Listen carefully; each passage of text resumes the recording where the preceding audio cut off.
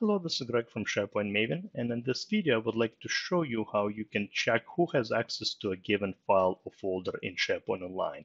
So here's the situation. I have this team site over here, and I have two members of the team. I have, myself, Greg, as the owner, and John as the member of the team.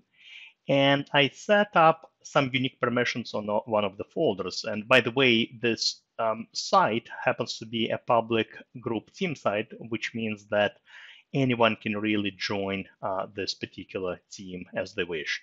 All right, but in any case, I did set up unique permissions for this folder. So what I did was I clicked Manage Access, and I removed members and owners from this folder. I actually recorded a separate video. You can find it on my YouTube channel where I explain how to set unique permissions for files and folders. In this case, again, I hid the folder from anyone other than owners of the site.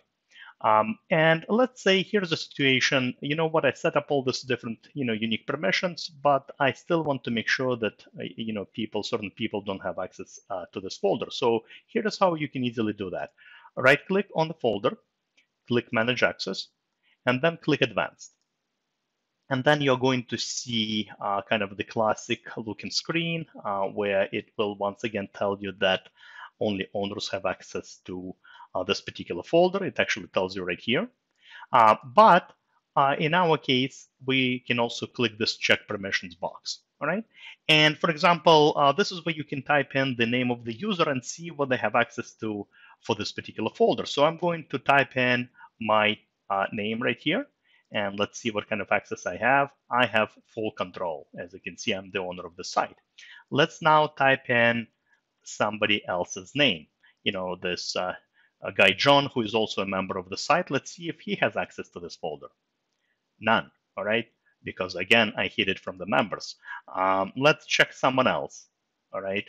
Because remember, this is a public group site, so even though you're not a member, regular users can still access the site if they want, because it's a public Microsoft 365 group. All right, so again, I click Mary, none. All right, so it's a nice way for you to check who has access to a given file or folder if you set up some unique permissions. All right, and by the way, you can do the same at the file level too. Works the same way. Right click, Manage Access, Advanced, and then you have this check permissions box, check permissions button as well. All right, so it's a really nice way for you again to make sure that you set up your security properly, and if you want to double check, you have the opportunity to do so. That's all I wanted to show you in this quick video. Hopefully you learned something new. As always, happy to see you on my blog, sharepointmaven.com, as well as my YouTube channel. Thank you very much. Have a great rest of the day. Goodbye.